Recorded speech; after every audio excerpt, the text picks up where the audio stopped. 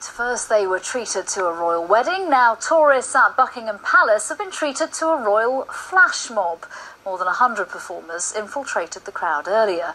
But that was just a warm-up for tonight, when young Londoners will stage a performance inspired by Romeo and Juliet inside the palace. Nick Thatcher has the full story. It's not quite what you expect when you've come to see the changing of the guard. But for tourists outside Buckingham Palace this morning, something almost as choreographed, if a lot less ceremonial. The dancers, mainly students from the University of East London, had staged the flash mob to mark tonight's royal reception at the palace to honour young people in the performing arts. Yesterday, London Tonight got a sneaky peek at the rehearsals for the show where the Queen will be the guest of honour.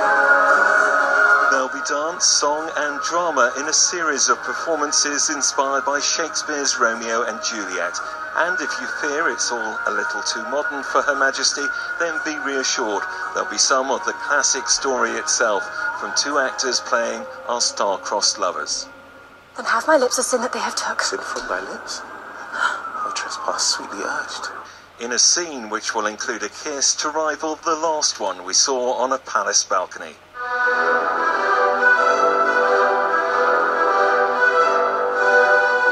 This afternoon, the full dress rehearsal was underway, giving us the first glimpse of what the evening in the grand surroundings of the palace ballroom will look like. The performance is being produced by the English Ballet, and as well as showcasing new talent, will celebrate those arts organisations which nurture and develop the next generation. So the whole thing is really almost like a party that's been put on for the benefit and for the celebration of young people in the arts. So, by royal appointment, the stage is set for a show that many of the young people taking part will never forget. Nick Thatcher, London Tonight.